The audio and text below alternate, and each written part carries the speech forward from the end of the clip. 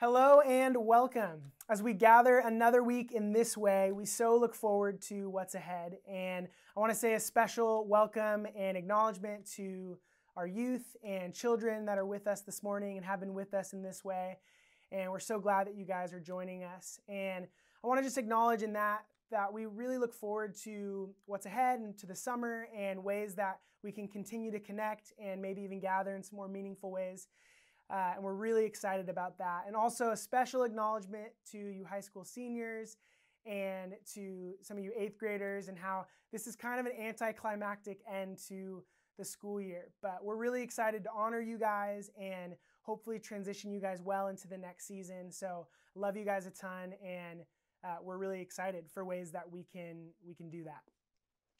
As many of you are aware, we sent out a couple days ago an email that had a video where Mark and Dave shared our plans for reopening and beginning to gather again. And there was also a survey in that email that we are hoping to get from everyone in our community with just some questions to get some feedback. So if you could take 2 to 3 minutes to fill that out today, that would be amazing. And you can find that link to that survey online on our Grace Now website, or you can go back to the email and find the link in there. But it'll take 2 to 3 minutes, so it'd be awesome if you could do that today. With that, let's pray as we enter into our time together. God, we acknowledge you. We acknowledge you wherever we are at right now. Would you open our hearts and our minds to whatever it is that you have for us today, and focus our attention on you.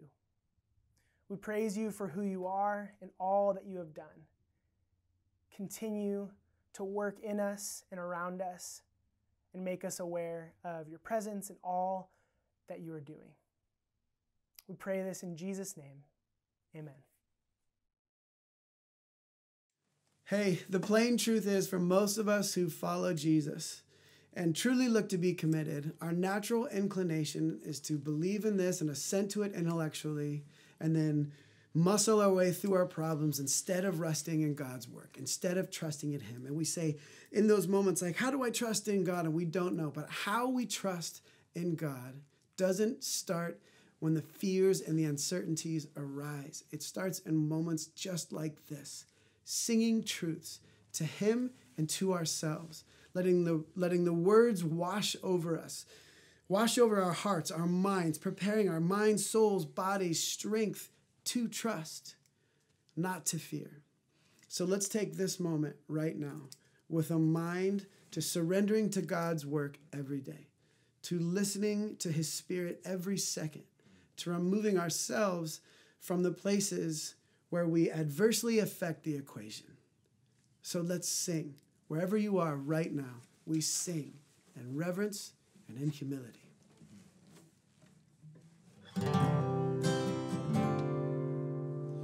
What gift of grace is Jesus my Redeemer? There is no more for heaven now to give. He is my joy, my righteousness and freedom, my steadfast love, my deep and boundless peace. To this I hold, my hope is only Jesus, for my life is wholly bound to His. Oh, how strange and divine, I can sing all is mine, yet not I, but through Christ in me.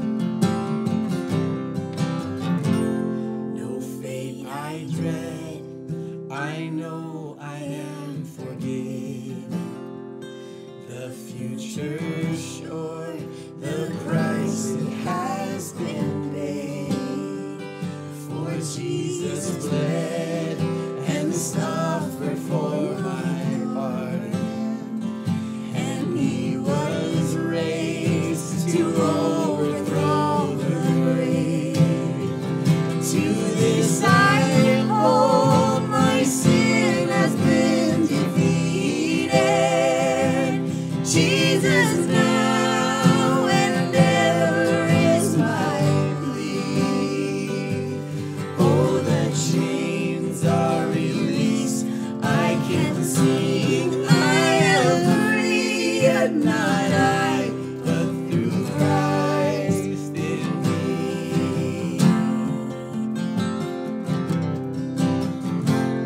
With every breath, I long to follow Jesus, for He has said that He will bring me home. And day by day, I know He will renew me until I stand with joy before the throne. To this I hold, my hope is only Jesus. All the glory evermore to Him. When the race is complete, still my lips shall repeat, yet not I, but through Christ in me. When the race is complete, still my lips shall repeat, yet not I, but through Christ in me.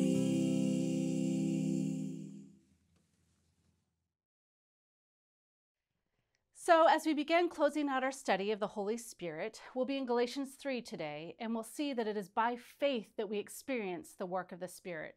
So here it is, Galatians 3, 1 through 10. You foolish Galatians, who has bewitched you? Before your very eyes, Jesus Christ was clearly portrayed as crucified. I would like to learn just one thing from you. Did you receive the Spirit by observing the law, or by believing what you heard? Are you foolish? After beginning with the Spirit, are you now trying to attain your goal by human effort? Have you suffered so much for nothing, if it is really for nothing? Does God give you His Spirit and work miracles among you because you observe the law, or because you believe what you heard? Consider Abraham. He believed God, and it was credited to him as righteousness. Understand then that those who believe are children of Abraham. The scripture foresaw that God would justify the Gentiles by faith and announce the gospel in advance of Abraham. All nations will be blessed through you. So those who have faith are blessed along with Abraham, the man of faith.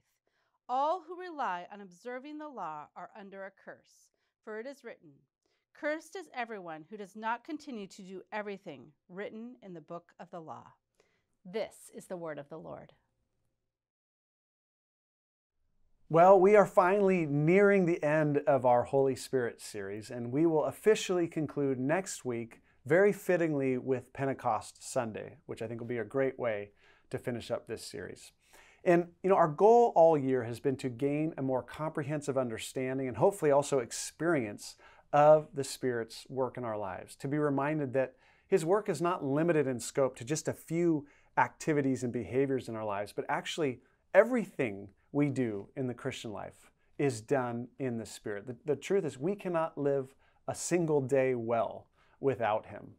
And that's one of the beauties of the gospel, is that God has given us His own Spirit to do in us what we couldn't do for ourselves.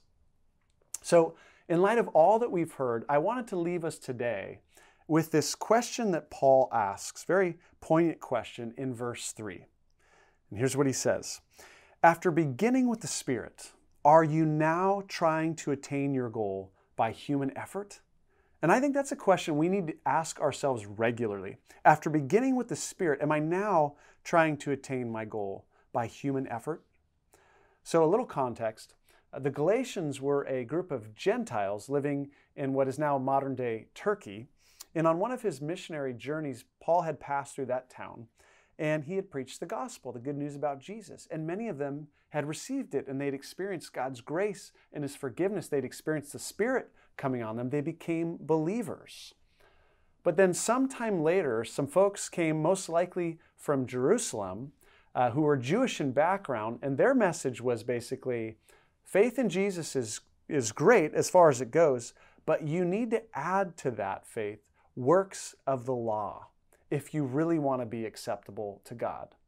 So in that day, works of the law would be things like you got to eat kosher.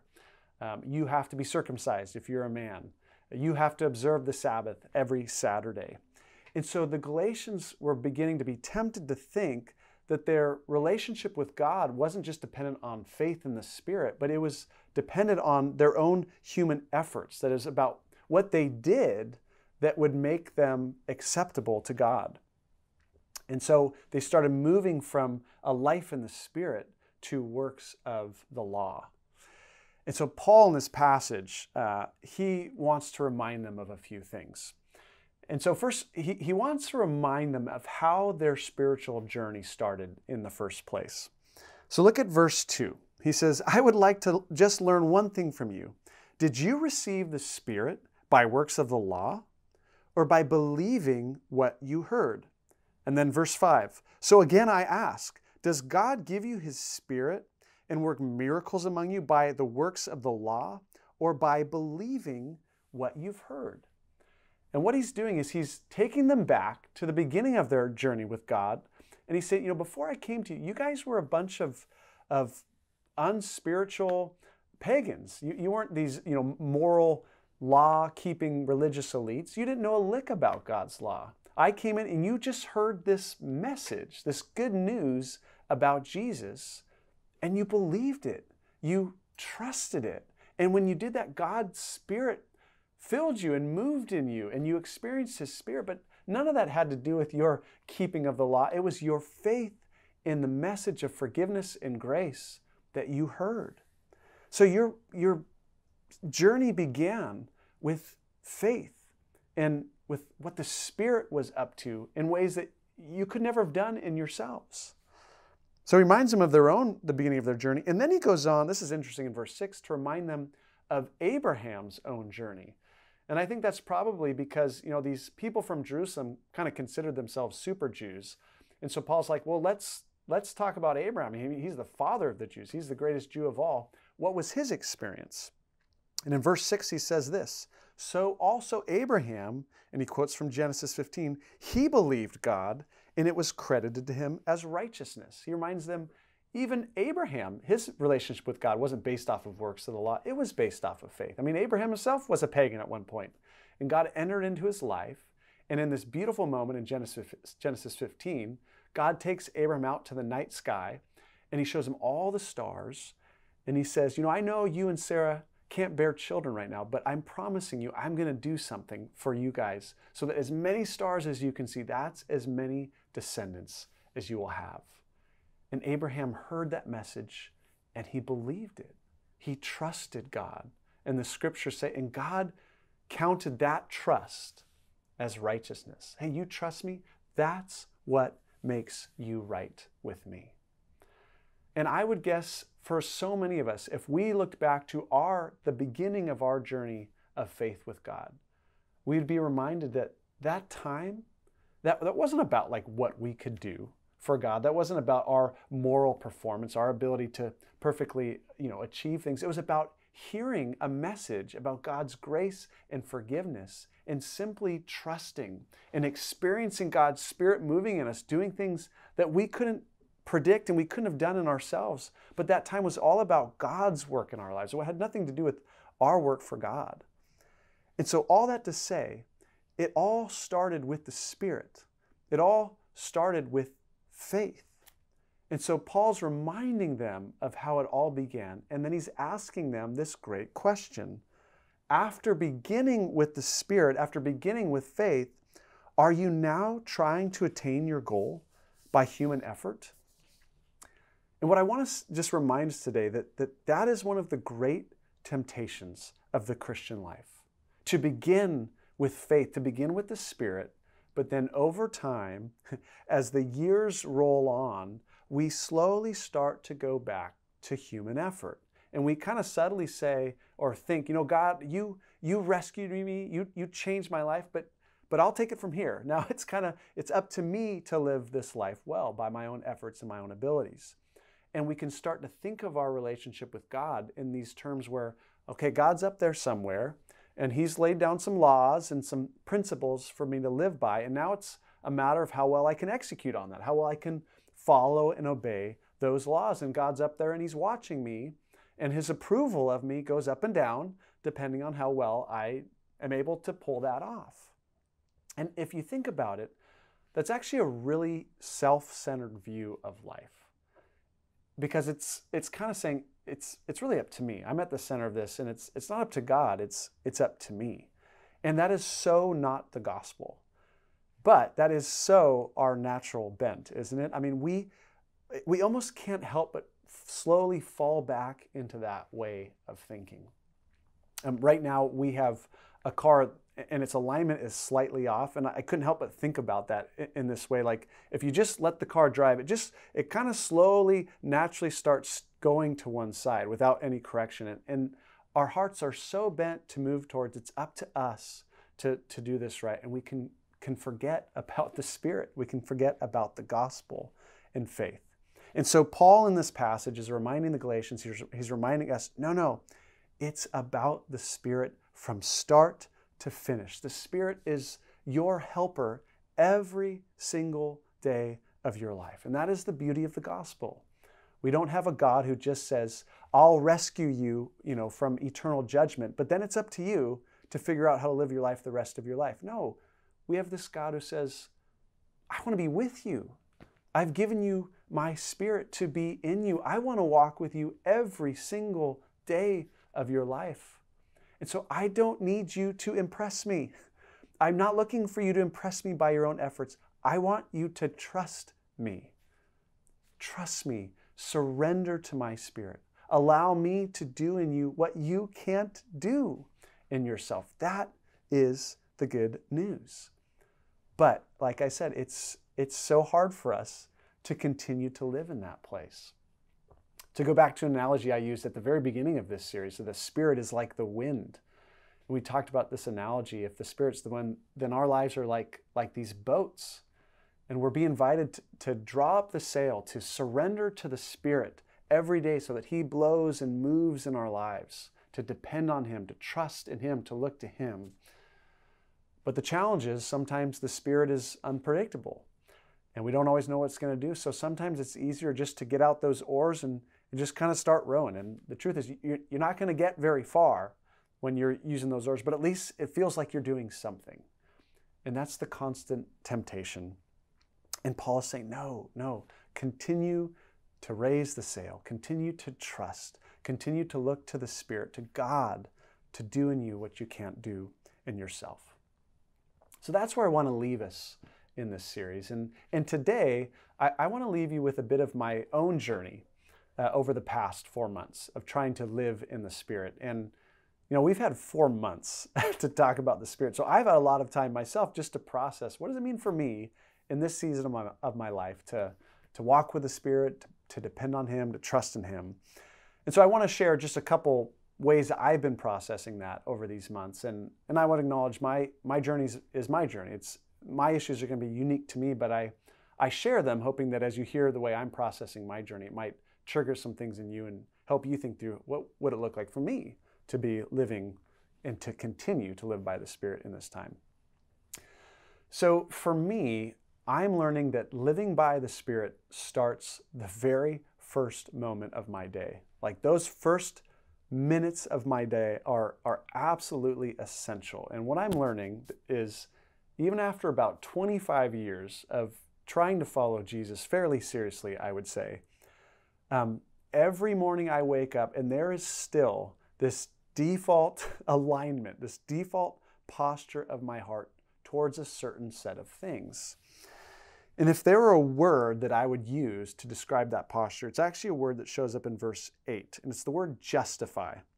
Verse 8, Paul says, Scripture foresaw that God would justify the Gentiles by faith.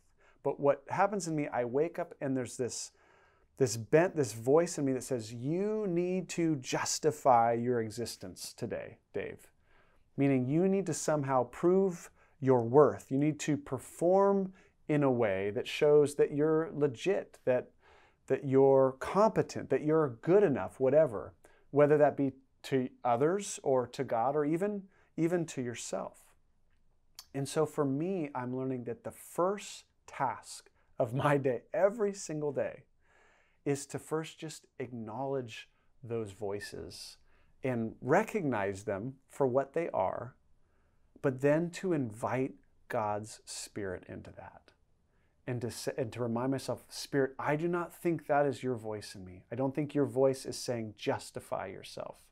I think your voice says trust me, depend on me.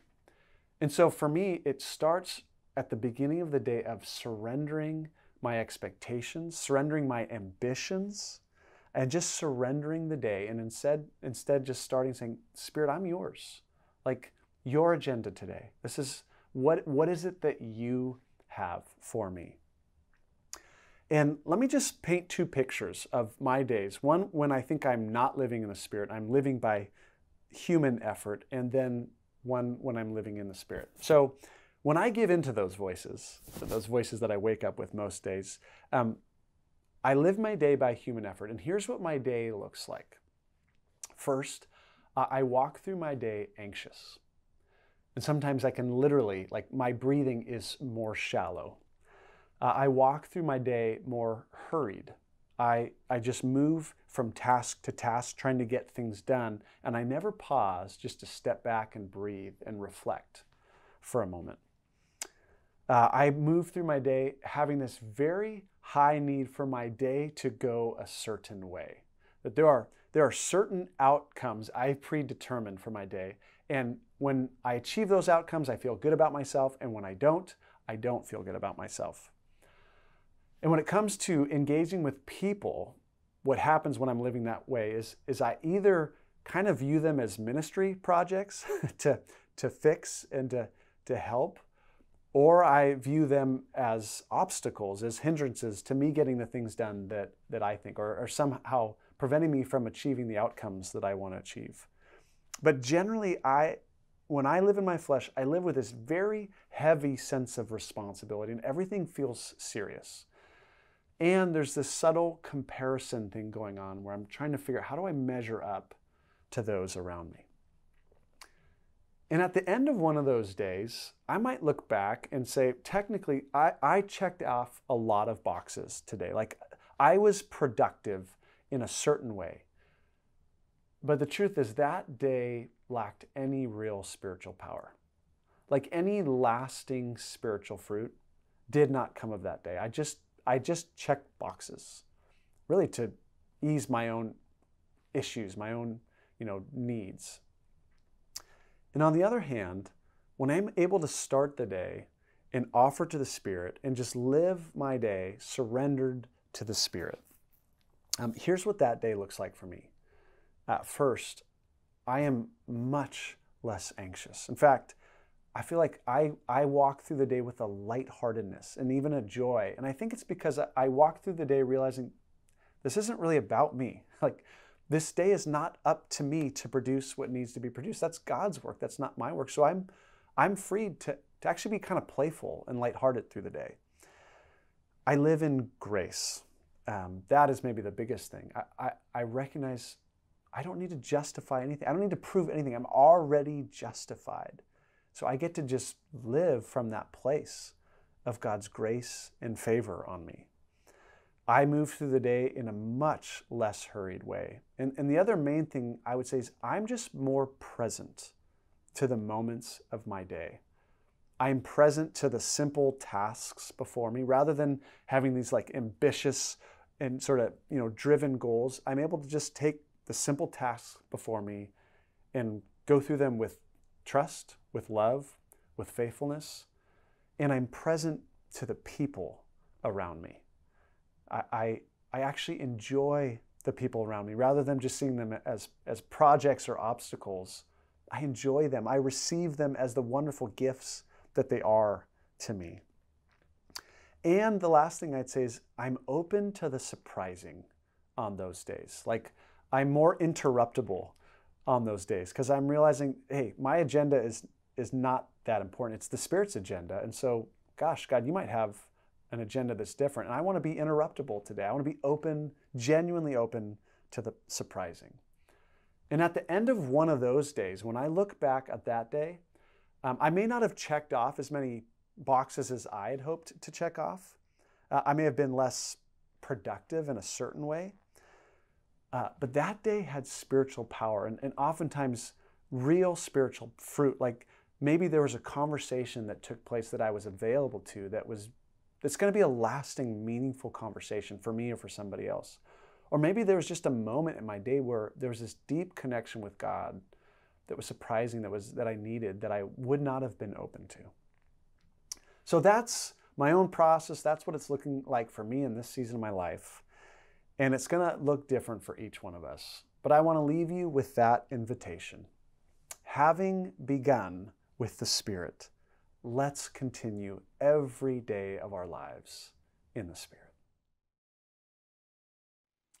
One of the best ways we can resist the temptation to live our lives in our own strength, apart from the Holy Spirit's empowerment, is to devote ourselves to prayer. Prayer is this great reminder of who's Lord of our lives and who's not. And our going to God in prayer represents a spirit of dependency on Him. And as we move through our hours and our days, being continually mindful of that can really make all the difference in the world as we look to Him and not ourselves for everything we need. So let's do that now in prayer together. Lord, we thank that You and only You are God, that You will take us along the paths into the places You wish us to go. We confess our desire to want to control all things and guarantee all outcomes, and to take matters in our own hands, in our own strength and apart from You. But we acknowledge now we were not made to carry that burden. May we instead cling to You and remain in You, because we know all the good we long for and all the fruit we hope to bear, if it's truly good and authentic, only comes from You. Father, whatever we are to become, we want to do it through the power of Your Spirit. So may our dependence on You not only start with You, but stay with You, moment by moment, day by day. We pray this in the name of Your Son, Jesus. Amen.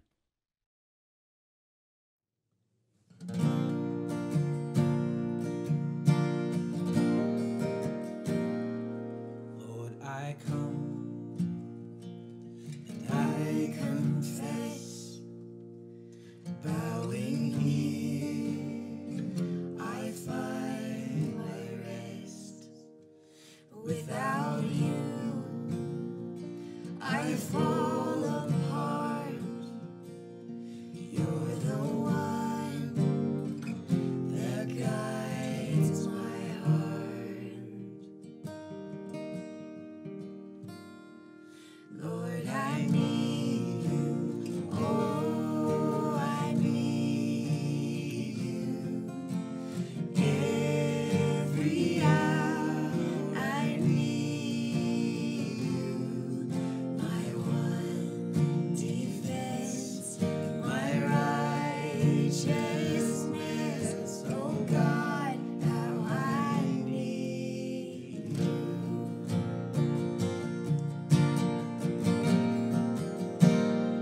Where sin runs deep, Your grace is more.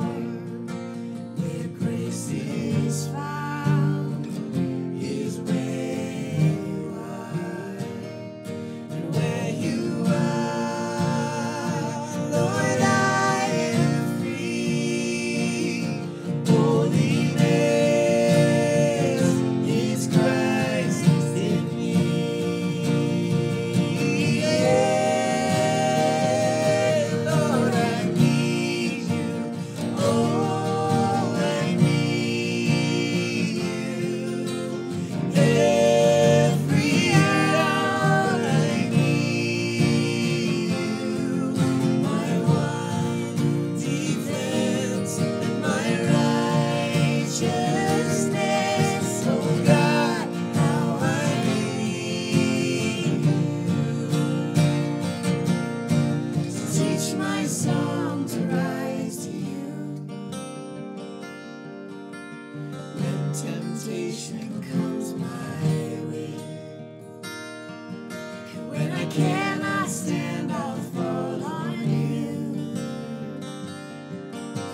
Jesus, you're my hope and stay.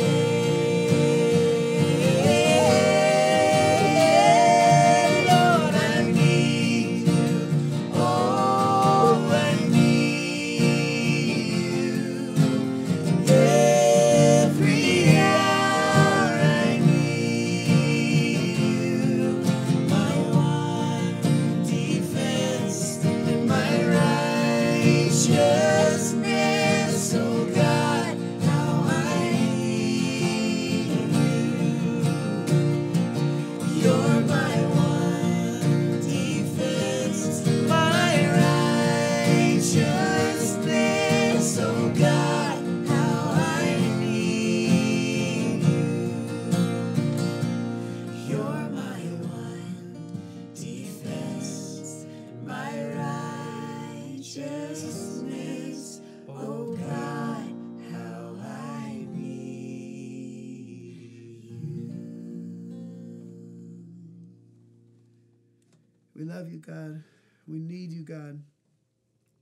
Draw us with your words, with your truth, with your presence toward you and your Spirit and your Son. Hold us fast, Spirit. Keep the things of the world away from us as we turn to you and your truth alone. We love you. Thank you for your Son, Jesus. Amen. Well, we hope this morning has been encouraging to you, and we would encourage you now to consider some reflection questions that we'll provide on your screens. And let us leave you with this benediction.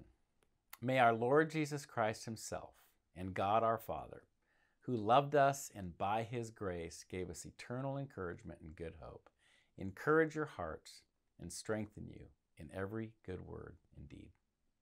Amen.